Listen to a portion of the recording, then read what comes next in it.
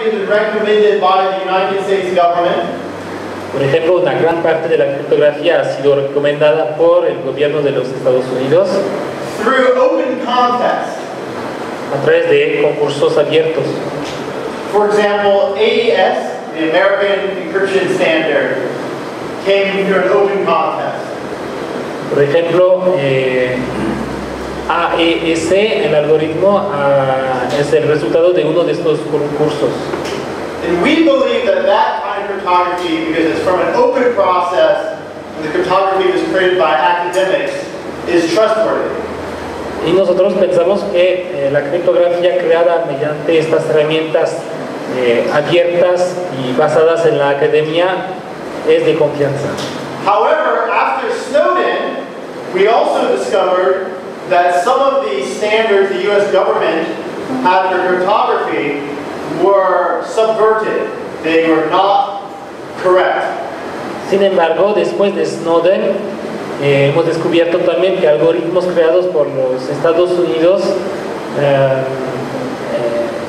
no eran correctos, habían sido modificados o manipulados y manipulados. Yeah, there was manipulation of standards. And the one that people are most worried about, which is elliptic curve cryptography. Y en este tema de manipulación, el tema más preocupante es el tema de las curvas elípticas. And a very famous cryptographer, Daniel Bernstein, you can't see very well, created alternatives to the U.S. government elliptic curve standards.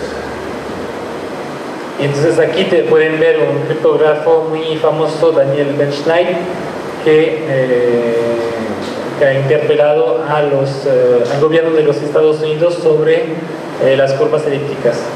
So he created something called Curve 25519 for encryption. Él ha creado el algoritmo Curve 25519.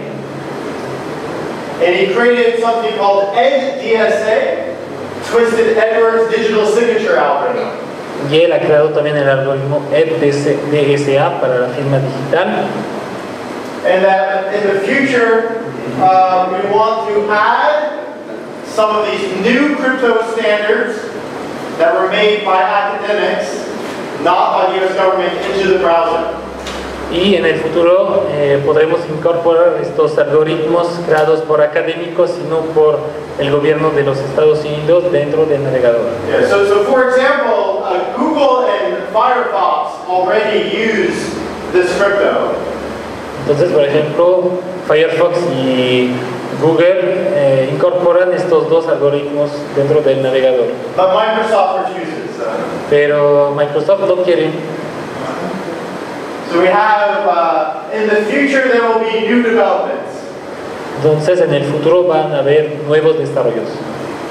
And we'll probably take this web cryptography API and develop it as part of the WhatWeG specification of HTML. Entonces seguramente vamos a tomar esta API de cripto web y desarrollarla dentro del grupo de trabajo WhatWeG. Okay. And the WhatWeG is a independent group of browser engineers that work with W3C but also more independently. WhatWeG es un grupo de trabajo de unos ingenieros de los diferentes navegadores que trabajan sobre el estándar de la W3C, pero de manera más independiente. Okay, next. So we will now discuss what web crypto does. So web crypto has an API, and all of the functions are under something called window.subtle. Entonces vamos a hablar ahora de lo que hace la API Web Crypto. Es una API que esta llamada debajo de web, window.subtle, que significa sutil, ¿no? So to get random values and to generate keys. Tenemos entonces funciones para generar valores aleatorios y para generar claves. And we will give algorithms which can encrypt, decrypt, sign, verify. Y vamos a proveer algoritmos para poder cifrar, descifrar, firmar, verificar. And many other things. Y muchas otras cosas. So how many people here are JavaScript programmers or familiar with JavaScript? En el público, ¿cómo se sienten con la programación en JavaScript? ¿Son familiares? A little poco. It's going to be very technical then. So, porque aquí vamos a empezar la parte más técnica. okay, so one of the problems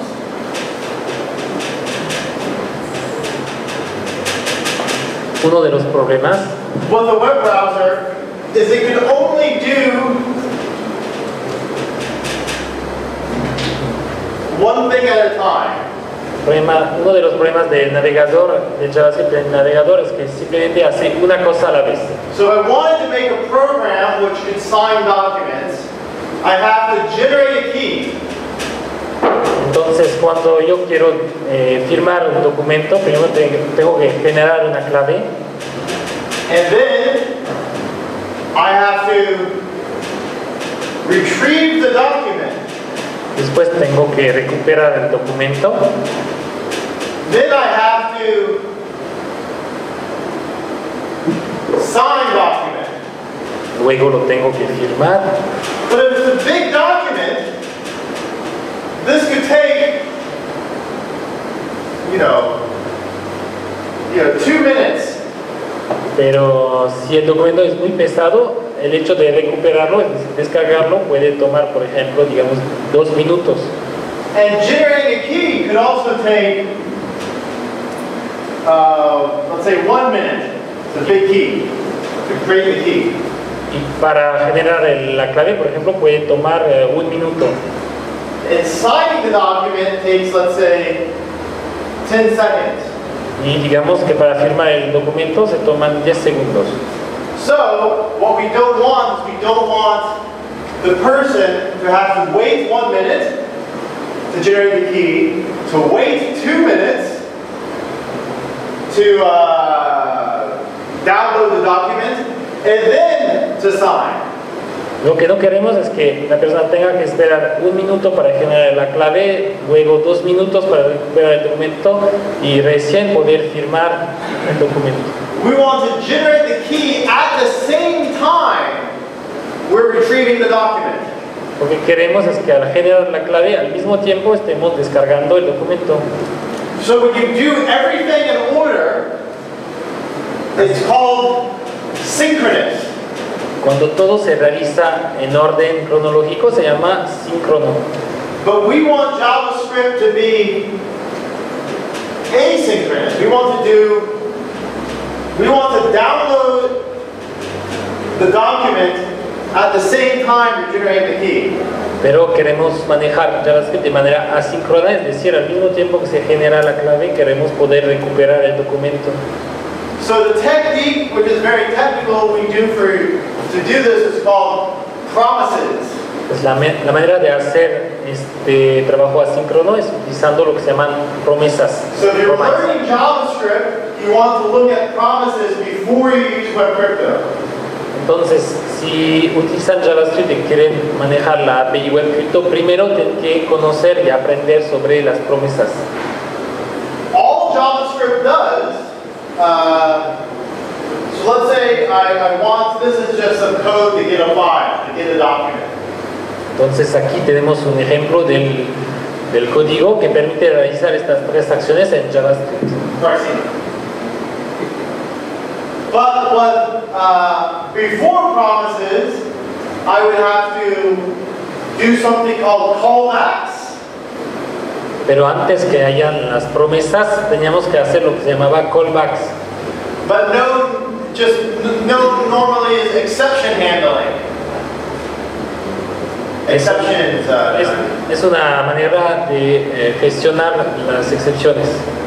So with exception handling, you say, do something like get the document. If you can't find the document, give me an error.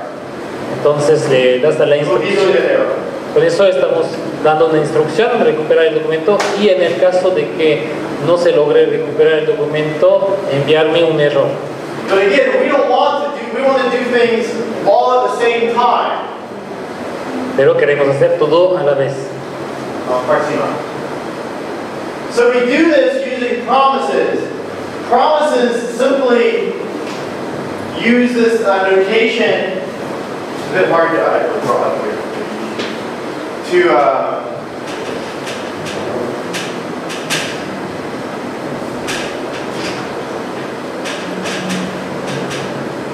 Uses this notation called dot then. Entonces lo que utiliza las promesas es esta palabra clave punto then, que significa punto luego, digamos. So you have a function and then a dot then. Entonces tenemos una función punto then. And then you have, let's say, function 2 dot then. Y después otra función 2 punto then. And the way to understand promises is it lets these things happen at the same time. Y lo que hacen las promesas es que estas dos funciones se lanzan al mismo tiempo. Okay, so far okay, so one of the harder things to understand about the web, about how cryptography works, is that normally when you program, una cosa que hay que entender de la criptografía de la API de web crypto es que cuando estás programando, you're programming around text. Es que estás programando sobre texto. So the text could say something like, I don't know, me gusta Adsib. Entonces, por ejemplo, podemos manejar un texto que es me gusta Adsib. And this would be, in JavaScript, you would say var string equals me gusta Adsib, right? Something like this. Entonces, en JavaScript, para manejar este texto, se crearía una variable var string igual me gusta Adsib. But cryptography doesn't work over text. Cryptography works over numbers. El problema es que la criptografía no funciona sobre textos, funciona sobre números. So we have to convert this text to a kind of number that cryptography can understand. Entonces, lo que hay que hacer es transformar el texto en un tipo de números que la criptografía puede entender. So in JavaScript we do this with a new variable called data, which is something called it looks confusing, uint8. Entonces, para manejar eso, array. Tenemos que crear una nueva variable, digamos, data, que es de tipo uint8 array. And what it is, that just means it's an array of integers.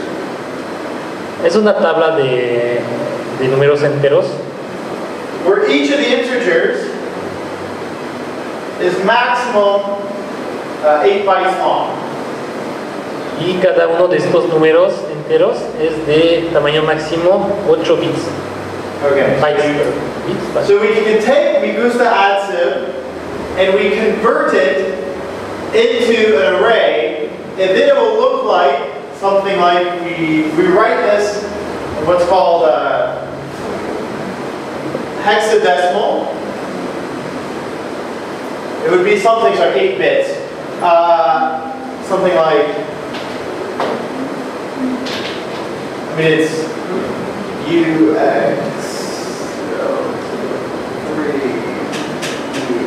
it's not readable by humans, typically. Entonces, una vez que se ha convertido el texto a estas series de números, se convierte en algo así, en hexadecimal, 0x03, 0x0a, etcétera, etcétera. Algo que no se puede leer por los humanos. So the way to think about it is that when you're using cryptography, you have to transform text into numbers. Entonces, lo que hay que entender es que cuando uno hace criptografía tiene que convertir los textos en números. And also because cryptography works with randomness. You want these keys. If someone can predict your key, they can decrypt your communication. They can fake your signature. Lo que hay que entender es que hay que proteger la clave privada, porque si alguien encuentra la clave privada puede descifrar los valores. So we had to make a new function called get random values, which would give you an array of numbers which were selected randomly, which were not predictable.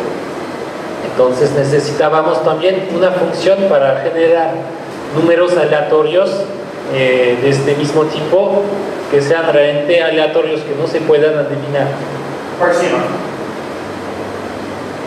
And then we said, well, some of these numbers, remember what we said earlier,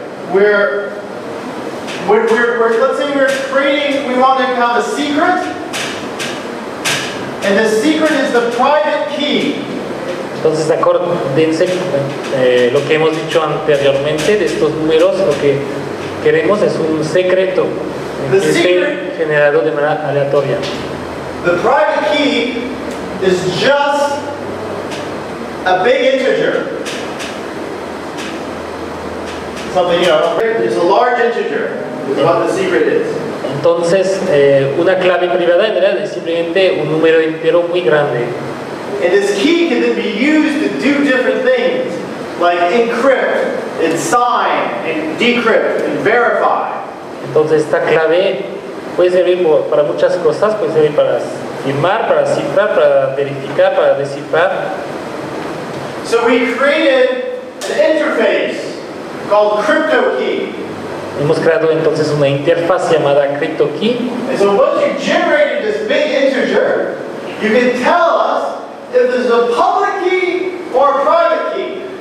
Y utilizando esta interfaz pueden generar este número aleatorio y decir si es una clave pública o privada. And there's two kinds of cryptography. There's asymmetric cryptography and symmetric cryptography. Y existen dos tipos de criptografía, la simétrica y la asimétrica. We'll explain it a bit, but essentially, secret and symmetric keys have to be, both keys are secret, so they're secret keys. Voy a explicar rápidamente. En el caso de la criptografía simétrica, el secreto, secret, tiene que estar compartido entre las dos partes para cifrar. And then we define how to use the key. Y luego definimos cómo vamos a utilizar la clave. And then finally, we define what algorithm we can use the key with. Y finalmente vamos a definir con qué algoritmos vamos a utilizar la clave. And most importantly, we have a Boolean variable which describes if the key is extractable or not. Y muy importante, tenemos un número booleano que dice si sí o no tenemos derecho a extraer la clave. And what extractable means that if I'm a server and I give you some JavaScript and you're a browser and you run some JavaScript to create the secret key, that X is stored in the browser. Significa que el servidor envía el JavaScript, luego el browser, el navegador crea el secreto y lo guarda en una parte secreta de su memoria. If the secret key is marked as extractable, then the secret key can be sent to the server. En el caso que el campo extractable sea marcado, entonces en este caso sí se puede extraer la clave y mandarla al servidor. But otherwise it cannot.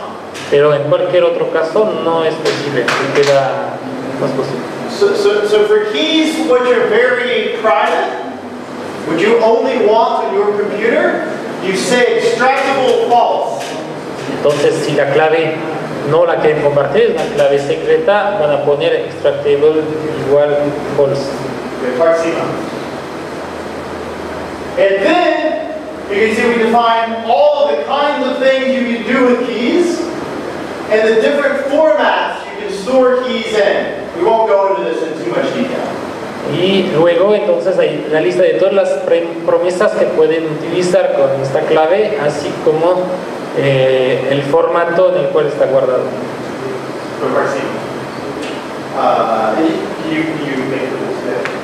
So these are all the algorithms that we support. Estos son todos los algoritmos que están soportados. For example, the algorithm I explained earlier, used by TLS to do key exchange, is called Diffie-Hellman. Por ejemplo, el algoritmo que les he mencionado antes, para que está usado por TLS, que es Diffie-Hellman. And this algorithm is called DH. Entonces aquí este algoritmo se llama DH. And you can see that DH lets you generate keys. Just a little check. You can generate keys with Diffie-Hellman. And you can also see that there's different versions of Diffie-Hellman. ECDH is elliptic curve Diffie-Hellman, and that also lets you generate keys. Entonces, Diffie-Hellman DH te permite generar claves, y también hay otro algoritmo que es SDH, que es Diffie-Hellman con curvas elípticas, que mismo permite realizar, generar claves. But there are other kinds of algorithms. With Diffie-Hellman, you cannot sign a document. Pero hay otros tipos de algoritmos con DH, por ejemplo, no puedes firmar un documento. So you need to choose an algorithm which lets you sign a document. For example, RSA PSS lets you sign a document and verify a signature. Entonces, si quieres firmar un documento, tienes que elegir otro algoritmo, por ejemplo, RSA PSS, que te permite firmar y verificar una firma. So I'm going to go very quickly through all the kinds of algorithms that we let you use. So we let you use Diffie-Hellman to do a key exchange to create a secure channel. Entonces voy a ir rápidamente pasando todos los algoritmos que podemos manejar con esta API. Por ejemplo, Diffie-Hellman, que permite realizar un intercambio de claves.